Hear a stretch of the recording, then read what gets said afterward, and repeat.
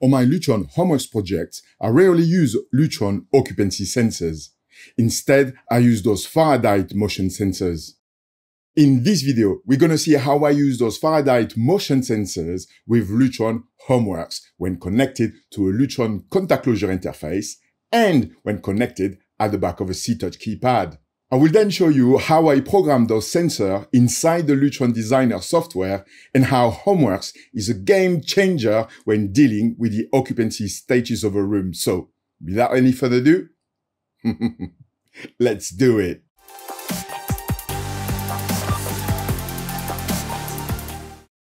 Faradite offers a wide range of motion sensors, including this range of cool, volt-free, normally open type of sensors called Motion Sensors 360. They are to be used with control systems such as Lutron, Crashron, Control4 and Loxon, and any other that provide volt-free dry contact input.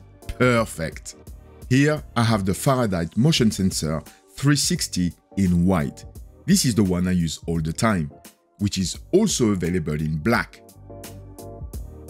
Another 360 model, which is IP67, so it can be used in outside spaces, porches, and bathrooms.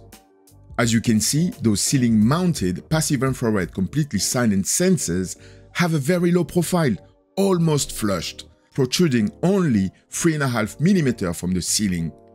They are so discreet that they won't affect the look of a room, which is great. Faradite also provide this new 360 volt-free pinhole model, even more discreet, which allows custom installers to deliver precise motion detection from a visible front that is just 15 mm in diameter. That is super tiny. It is mainly to be used for bespoke automation requirements and must be fitted in locations where the installer can access the rear of the installation surface, such as wall paneling, etc., with a maximum of 5 mm thickness. In our tutorial today, I'm just going to use this regular volt-free Faradite 360. The first way I wire those Faradite motion sensors into my Lutron HomeWorks system to automatically operate the lights is by using this Lutron QSE-IO contact closure interface, which has 5 dry contact inputs alongside 5 dry contact outputs. In my small demo setup here, this interface is wired back to my HomeWorks processor via this Lutron cable here. Now, looking at the connector at the back of the sensor, I can see the plus in red, which, by the way, can get from 5 to 35 volt DC, which makes that sensor very versatile. The ground in black, and then the 2 pins here for the relay connection. To wire my motion sensor back to the Lutron interface, I'm gonna use a Cat6 cable.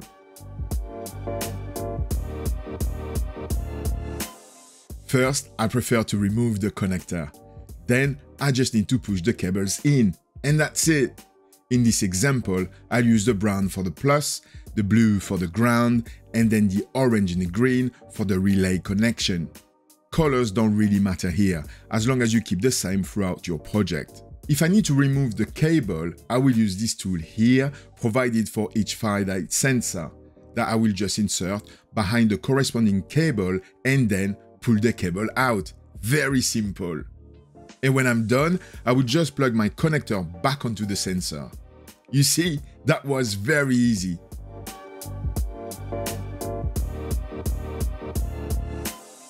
Now, to connect the sensor back to my Lutron interface, I will first connect the blue cable into pin 1 of the connector, which is the common, and then the brown cable into pin 2 for the 24 volt. This will power the sensor out of my Lutron communication cable on my demo setup here. Although Faradite sensors have a very low power consumption, it is recommended to power them from a separate power supply on a real HomeWorks installation. Then I'll connect the orange into the input common and the green one into the contact closure input 1 here. Et voila! I now have my Faradite motion sensor powered and wired to my input number 1 on my contact closure interface.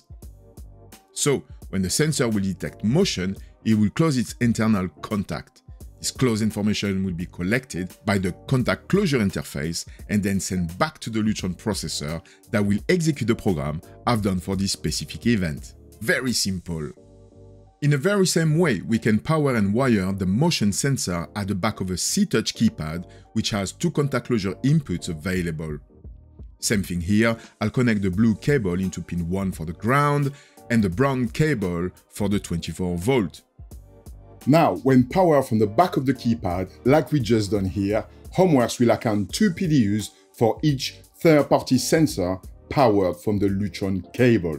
So, keep an eye on your power usage, which is around 30 PDUs per processor link. Then, I connect the orange cable into the common of the contact closure connector, which is pin 5, and the green one onto contact closure number 1 on pin 7 here. Et voilà, we're done! Now, let's see how to add this Faradite 360 motion sensor into our Lutron HomeWorks database and how to program it so we can control the light in a room. In my Lutron database, let's say that I have a utility room here with a circuit of dimmable downlighters that I have to control using the Faradite motion sensor. So first, from the drop-down list here, I select Control. In my Control toolbox on the top right corner, I will use the third-party occupancy sensor here as I won't be using a Lutron branded sensor. If you don't have the third-party sensor in your toolbox, you can add it using the Edit Toolbox link here. Scroll down to the wired occupancy sensor section to find it. And once selected, just click on Add Device and done. Now, I click on the plus sign here to add the sensor into my utility room, and I can change its name to Utility Motion Sensor, for example. There we go.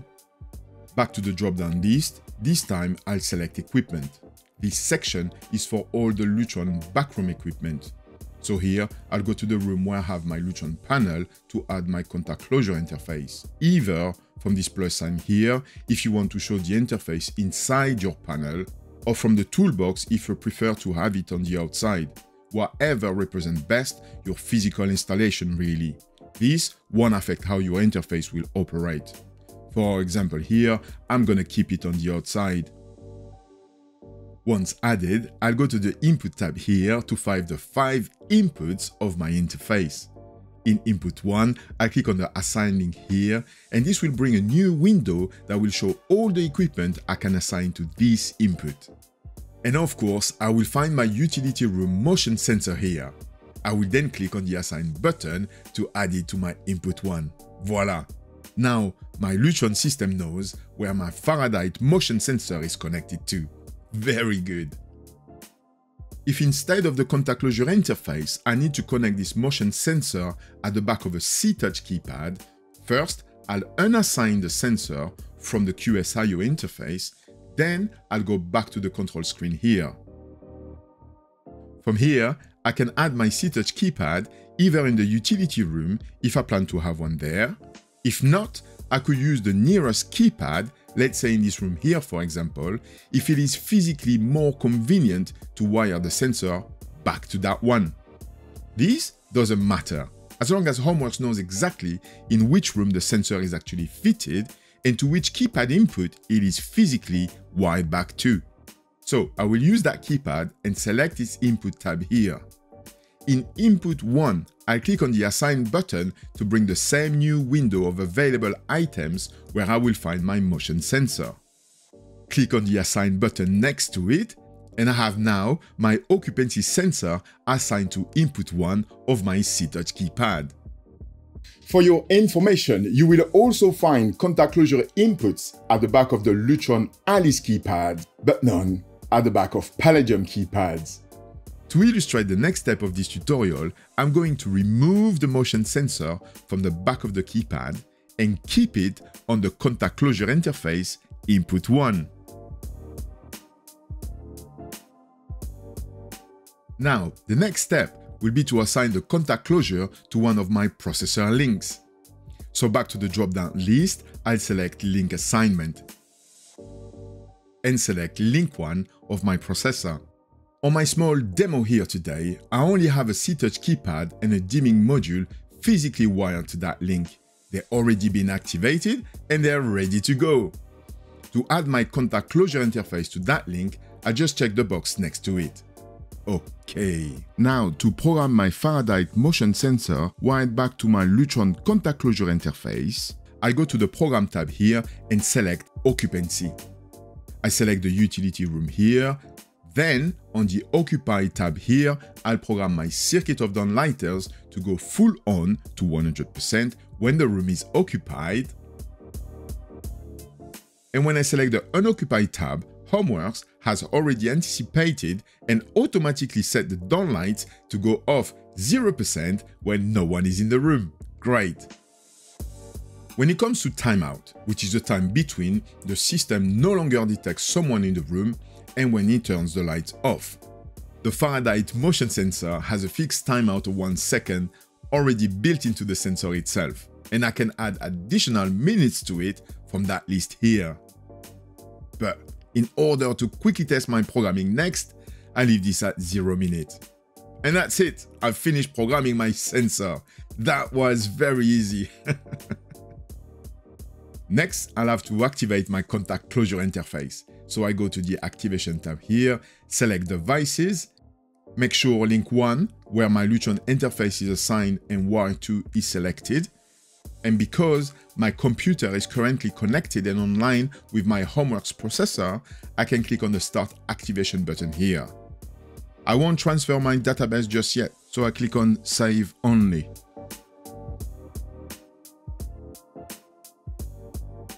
Once my Lutron system is in activation mode, to activate the interface, I just need to press and hold the program button here for 6 seconds until all the LEDs start to flash quickly. Okay. Back on the designer software, it will now show the interface with its serial number, and I just need to click on the activation button here. When I'm done, I just need to click on the Exit Activation button and save database. Good. To finish, I go to the Transfer tab here and transfer the database to my HomeWorks processor. Okay. And now, let's test the programming.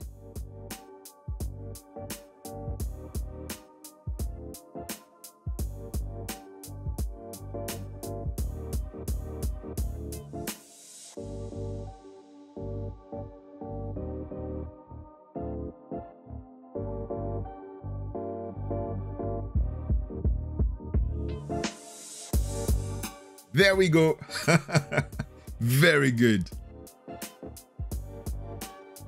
Before we go, let me show you why Lutron HomeWorks is great when it comes to program occupancy. Let's say that we have an L-shaped corridor here, where we want the light to be controlled via occupancy sensors. On this side here, let's say that the motion sensor is wired back to a Lutron QSE-IO contact closure interface on input 1. On the other side, we have another occupancy sensor, this time wired back to the nearest seeTouch keypad, in this room here, for example. So, back in my database, I'm going to add those two third-party occupancy sensors, as I will be using the Faradite motion sensors instead of the Lutron ones. I'm going to assign occupancy sensor number 2 to the seeTouch keypad it is wired back to. Here. And then go to the equipment screen and assign occupancy sensor number 1 to my QSE-IO input 1. Now, check this out. I go to the program screen and select occupancy from the drop-down list. Then go to the Occupy tab here, same as we've done before, and program the light levels when someone walks into the room. And on the Unoccupied tab, I make sure the lights will turn off when no one is in the corridor. Good. I'm also going to add a timeout I want to apply to those sensors. And that's it. Hopefully, you just noticed that I didn't have to program each motion sensor individually. With HomeWorks, you can add as much occupancy sensors as you want in a room. You only need to program what you need when the room is occupied and unoccupied, nothing else. The system will monitor the status of each occupancy sensor for us and do all the logic behind the scene automatically to make sure the lights stay on, as long as people are still being detected by at least one motion sensor in that room, which saves a great amount of time and avoid any sort of programming issues. That is very cool. Voila, there you have it, how to use Faradite Motion 360 sensors with Lutron HomeWorks. I hope you find this video useful, and if you have any question on Faradite motion sensors or on occupancy programming in Lutron HomeWorks, please let me know in the comment section below. And if you want to know how I design a full Lutron HomeWorks system, you can click on that video link here. Also, don't forget to like and subscribe to the Adelux YouTube channel so you can be updated when the next video is released. Thank you very much, good luck, and talk to you again on the next tutorial.